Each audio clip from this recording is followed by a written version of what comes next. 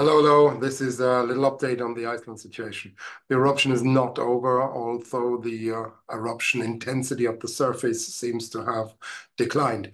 The eruption is continuing at the main Sundhnukur cone, but there's a few other aspects that are actually important. While the surface display of the volcanic activity is reduced now, there is some other aspects we need to consider. And let me bring you to the Icelandic Met Office page. So I'll share my screen now. Here we are. Here we have the Met Office page. This is a post from 2, 3 days ago, and this is April 26th. And here the main cone is still active, but part of the lava field near the berries east of Grindavik and also a little bit northeast of Grindavik continues to thicken slowly. We'll talk about that in a minute. The ground uplift at Svartsengi continues. This is another kind of concern, and as long as there's continuing accumulation of magma under the surface in the Svartsengi reservoir, this means the show is not over, and there is also continued gas emission. Let's go into that in a little detail. First of all, the swelling is an issue. So the Svartsengi reservoir, it sits a little bit west of the actual volcanic site, but when we look at this diagram here, this is days, and this is magma volume. Magma volume here is calculated from the inflation. This is INSAR data, satellite data of the inflation, and it uses a MOGI source. It uses the concept of a source inside the crust that is inflating. And if you use that model, you can translate this inflation into volume of magma. It's a model, of course, but it's actually pretty reasonable in this context. And what we see here in the diagram is that the stars are marking eruptions, and it shows the inflation prior to eruption, and the little squares, it's marking dike intrusions, i.e. situations of inflation that did not yield an eruption. But the red one here, this is where we are right now. And the eruption is ongoing, but it's still inflating. And now we are reaching rates of inflation or volumes of inflation that we presume to be in terms of magma under the system there that are very similar to this one here. This was the period 15th of January to 2nd of February, and that yielded a little eruption. And then the green one here is 19th of December until 13th of January, and that yielded the January eruption. So if this continues, we are in the same ballpark in terms of volume accumulation as these earlier events. And that, of course, means there could be a new eruption fissure, as it says here, that could be opening up in that area. Doesn't have to be exactly where the current eruption is. Could be a little off. So there's speculations here about Stora Skogfell or Hagafell.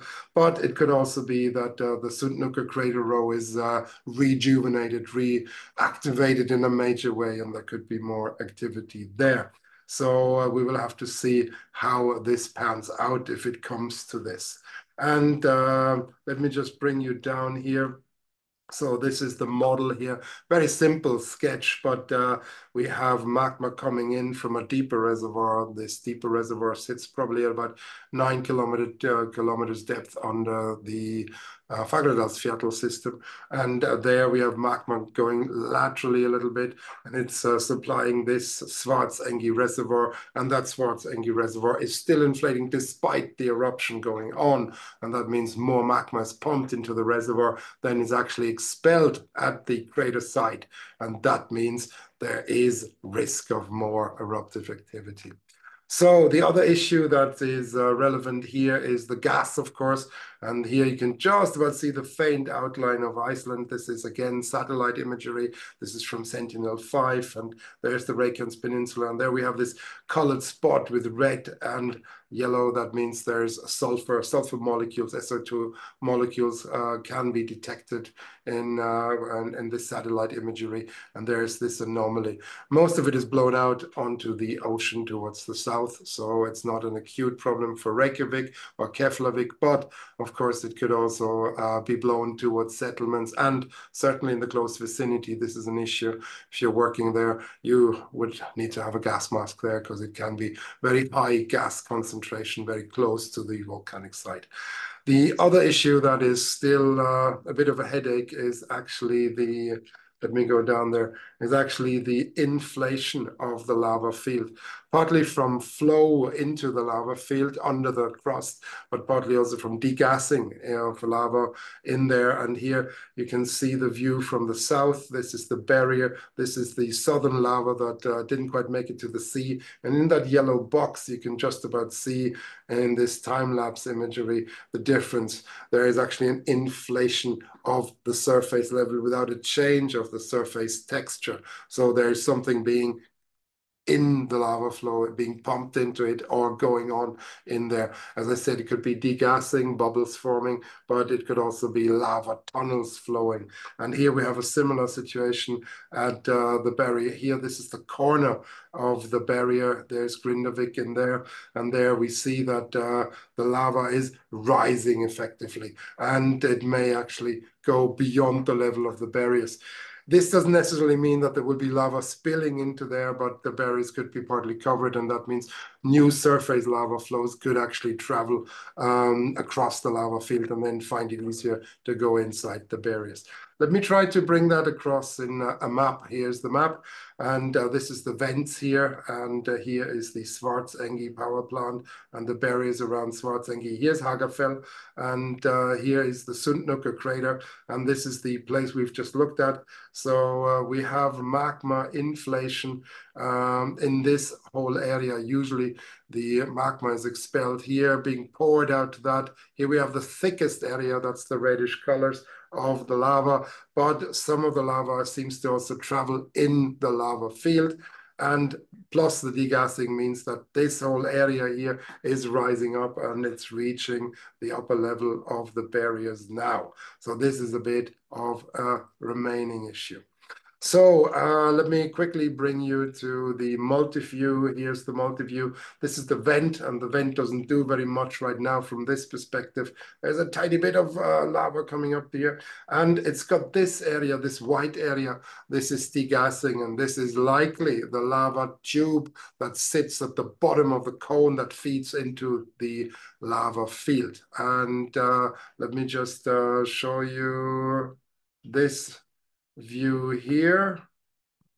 So this is now a perspective with the lava field. You don't see any lava on the lava field right now, but you see that white area here. This is likely where the tube, as I said, goes into this. And there's this other rather beautiful perspective, which is from a little higher up. And here we are. So there we can have a better look at the actual crater. So this is this white area, and every now and then you see a little bit of lava popping up. There's a bit of Strombolian activity, and this is where the degassing is. This white area is supplements. It's usually sulfates and maybe a little bit of sulfur as well. This comes from the rising gases, and there's a bit of yellow here, so there is sulfur. And this is likely where lava is traveling into the lava field. So this is where the lava field is fed, and likely with underground lava tubes. Inside the lava field, we are achieving this inflation. So the lava is not yet solid, it's not over, even though the cone doesn't display huge activity. And the entire Svartsengi system, or reservoir, it's probably the better word, that's a little off from the eruption site, that is still inflating as well. So we're not out of the woods, it's not yet over. And I think we have to realize that there is more to come. It might be safe right now, it might be calm for a few more days, but most likely there will be more activity in the next few weeks and certainly month. So there is more to come in the area there. Thank you very much, and all the very best. Talk soon. Bye.